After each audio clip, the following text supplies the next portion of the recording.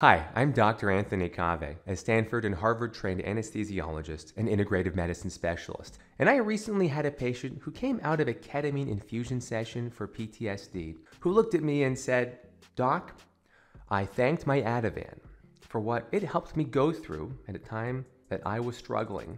I acknowledged the harms it's caused, and I said goodbye to it."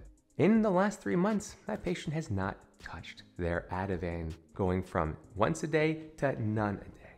What is trauma? How does ketamine, like other psychedelics, help us increase our self-efficacy and tap into our inner healing potential to overcome trauma? We'll talk about what physical and psychological trauma is and how ketamine, like other psychedelics, can help increase our inner healing potential to overcome those traumas, hopefully with fewer medications than before. And we'll specifically talk about the traumas of childbirth and surgery as examples of just how much power we have over guiding our healing potentials. Medicine's greatest secret is our inner healing potential, and it's most powerful under anesthesia, when we let go of the reality we think we know. The first thing that all patients need to appreciate is that our body is constantly trying to heal itself. In the Western biomedical model, we call this homeostasis. It's like a gyroscope that's spinning, and when insults come our way, physical or psychological insults like traumas, that gyroscope gets pushed off of its axis. Eventually, it tries to bring its way back to its axis if it has the right inner healing and it has the right support coming from the outside world. It's a balance of the two typically. The longer it takes for that gyroscope to return back to its axis, the greater the chance of maladaptive behaviors or disease processes coming up. So for example, after surgery, a giant physical insult and psychological insult to the body, the gyroscope gets turned over. The longer it takes to recover, the greater the risk of things like chronic pain, PTSD, depression, or worse, anxiety leading up to future surgery. After childbirth, something the body has slowly been adapting to for 8-9 months, the sudden change in hormones after delivery, whether surgical or natural childbirth, the fluid shifts, the blood loss, all contribute to that gyroscope being pushed off its axis as well. And we know the risks of baby blues or postpartum depression or anxiety are quite high, perhaps as high as 1 in 5 or 20% of mothers after delivery. There are many other traumas that can also throw our gyroscope off of its axis, things like losing a loved one, abuse as a child. Once again, without the appropriate inner healing potential, things like nutrition, mindset, comorbid conditions, and without external support from loved ones to help us cope, we risk bad things happening as the gyroscope tries to correct itself. Things like depression or anxiety in the case of losses of loved ones, or abuse, or PTSD, or in an end case, suicide. What do psychedelics and ketamine have to do with our gyroscope? Some of the hallmarks of all psychedelic experiences include expansive consciousness, appreciating gratitude and forgiveness, and in some cases, if they go to a very profound level, ego separation or ego dissolution. All of these contribute to persistent changes in self-representation, which is a fancy way of saying that we change our relationship with ourselves, in most cases to gain more cognitive flexibility. And the greater the cognitive flexibility, the greater our gyroscope is able to weather storms and not fall over and stay stuck.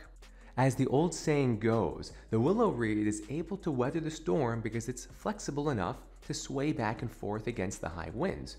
But the mighty oak tree snaps in the storm. It's a beautiful image for that gyroscope that might snap or fall over permanently if it's too rigid and can't sway back and forth with the inevitable insults that life might throw its way. And that is the power of medically supervised psychedelic therapies, where we help instill that self-efficacy and that cognitive flexibility, where their homeostasis can be augmented and they can better appreciate how powerful their inner healing potential is. How many of my patients come to me saying that they're stuck in their depression or their anxiety or their PTSD? That gyroscope is simply not able to restore its balance and right itself.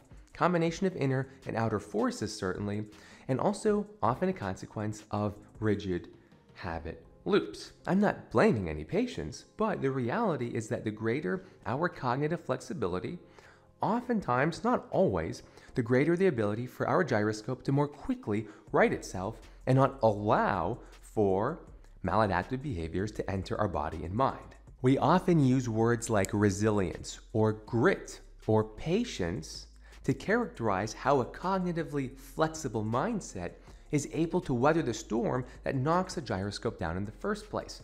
Once again, whether from surgery, childbirth, traumas, deaths, there are so many.